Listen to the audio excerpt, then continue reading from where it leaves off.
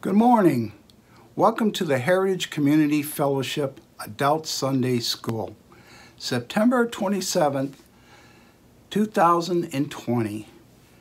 Today's main attraction is me, but it's not really. I'm just happy to see everyone today or hear from everyone lately, and it's great that we can do this. So today we're going to get involved with Psalm 25, verses 1 through 10. Your host and teacher is Michael Stachura. So we're going to start today with a question that no one really likes to talk about. Do you ever talk about sin? Do you ever think about sin? Did I commit a sin?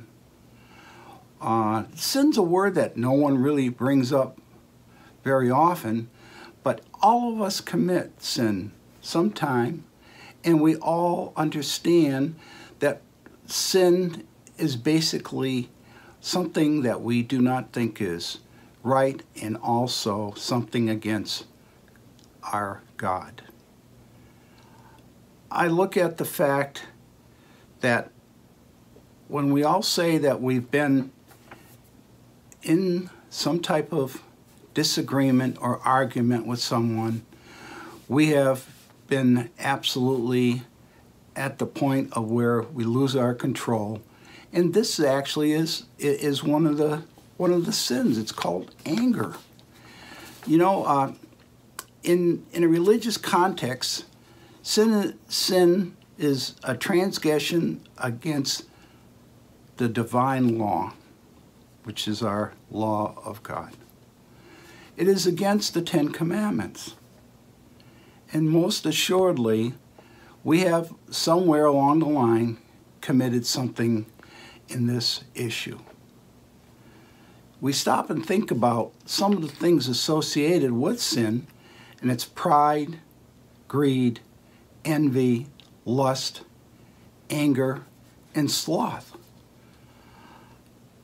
When going over this lesson, I decided to make it a point to find out what certain words meant. And transgression was one of them. Transgression is like you disobeying a law. The law says you will not do this, but you go ahead and do it. It's a law. Here I am at a stop sign. I'm not going to stop. You've done a transgression against the civil laws. When you talk about it in a divine presence, it's a direct opposite of what God wanted you to do. God did not want you to steal, but you stole. That is a transgression to God. So I said to myself, that's an interesting word.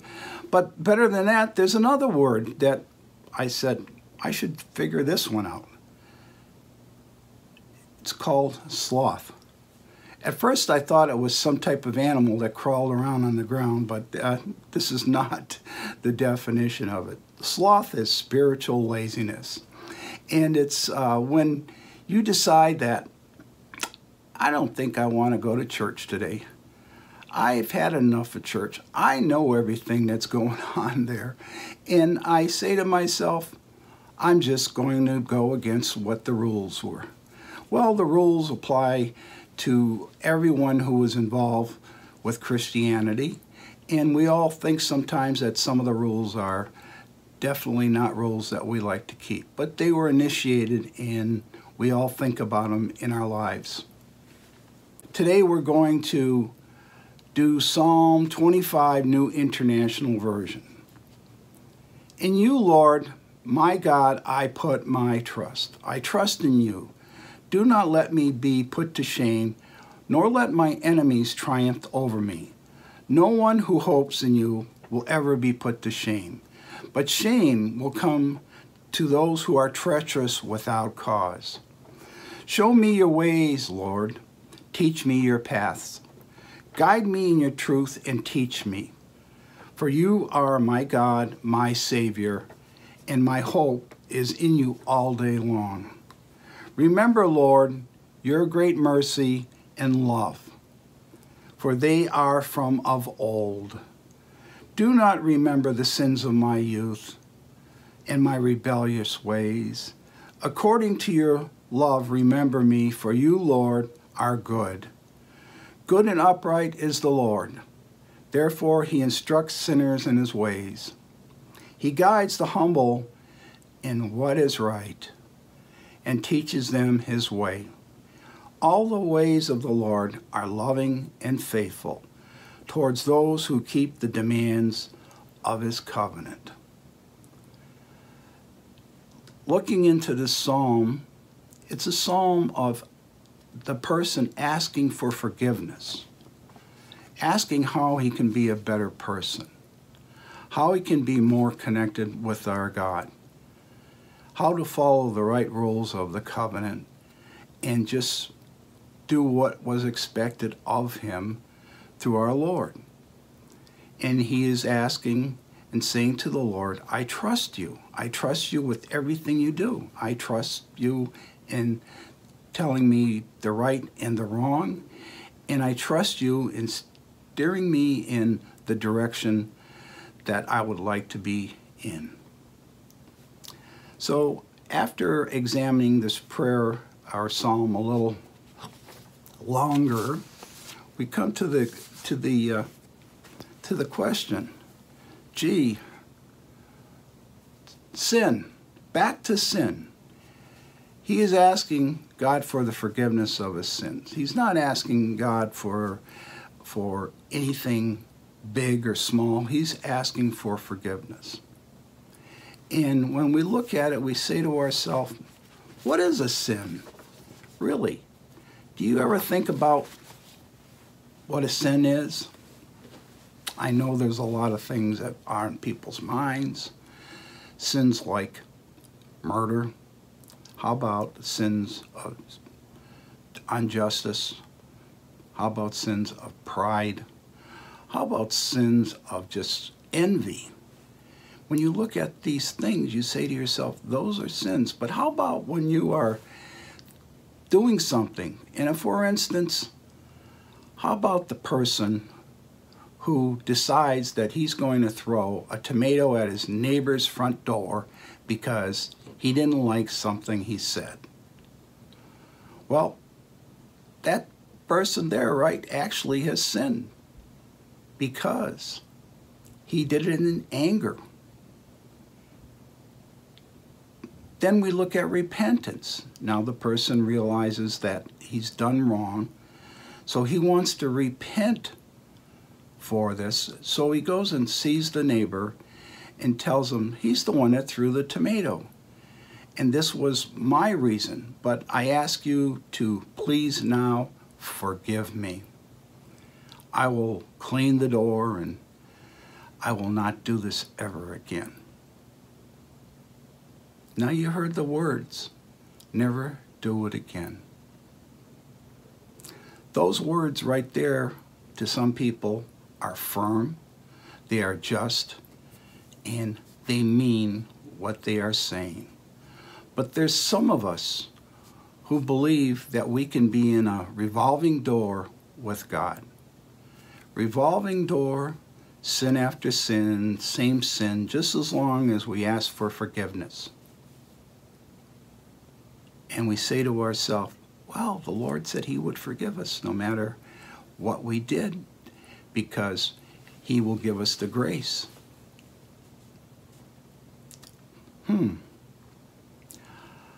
I wonder, can I just get by with doing the bare necessities and still be with God and believe in God?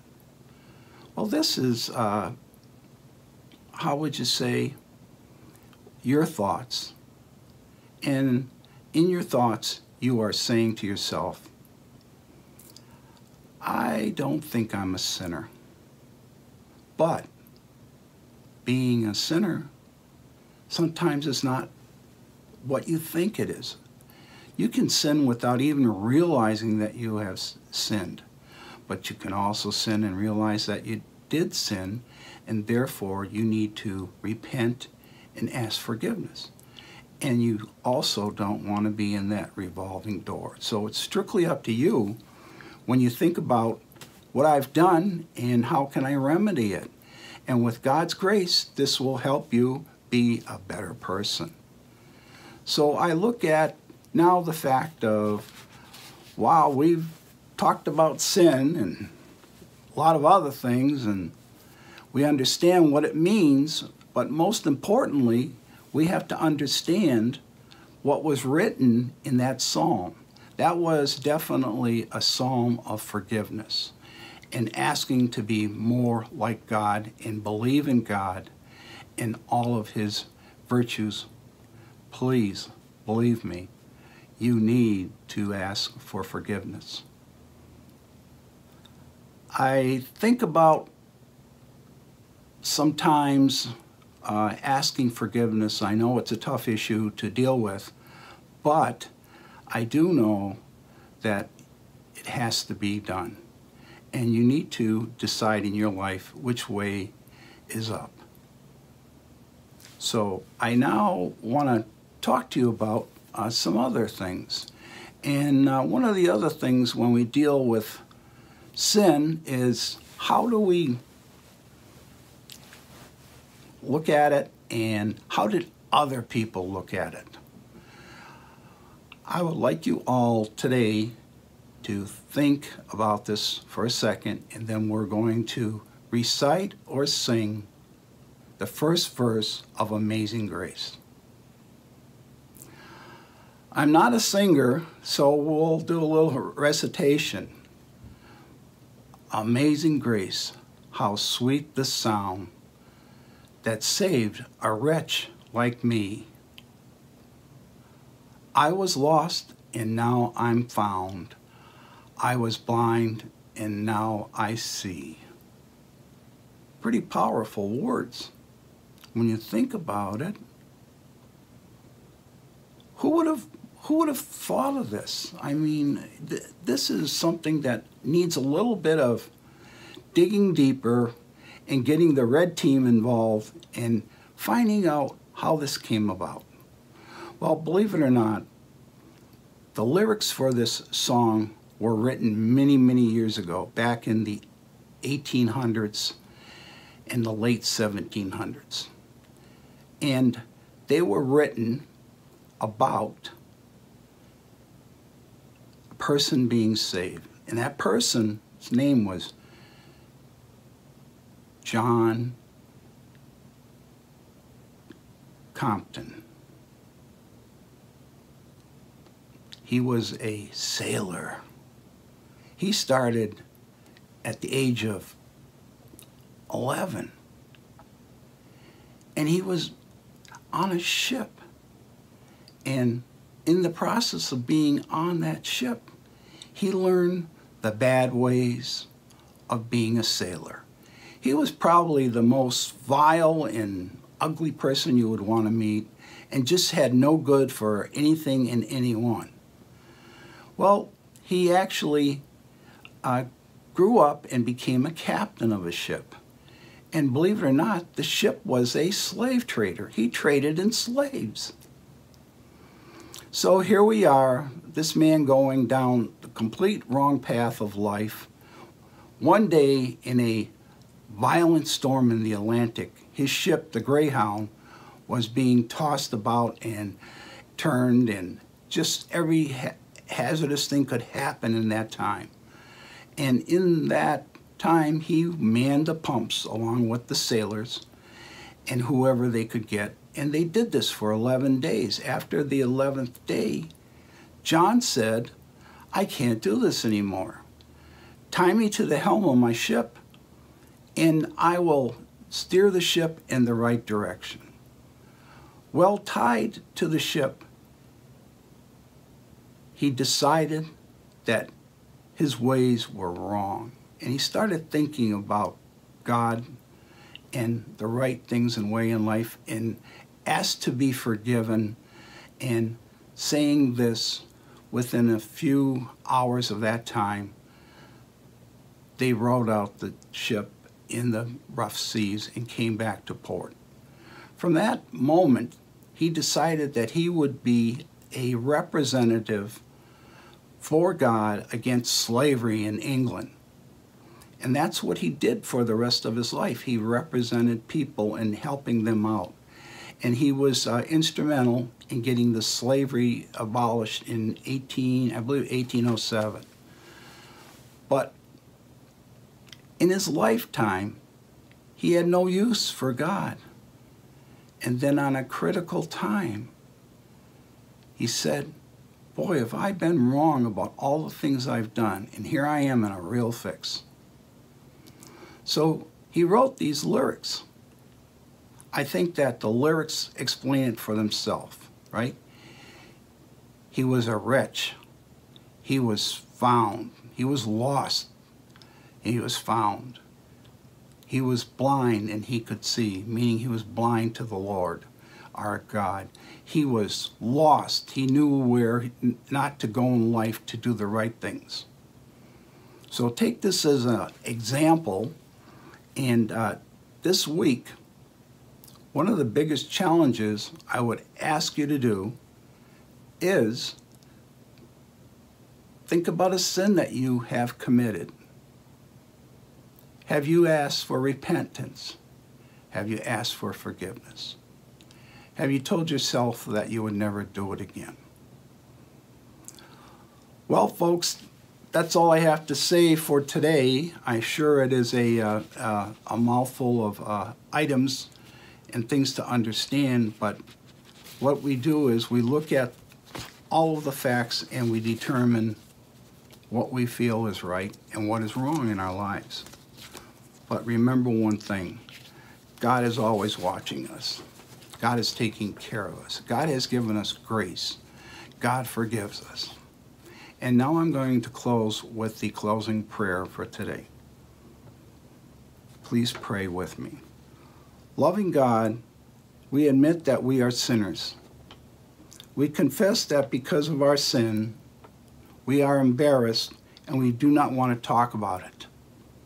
But we know that you love us so much that you are willing to forgive.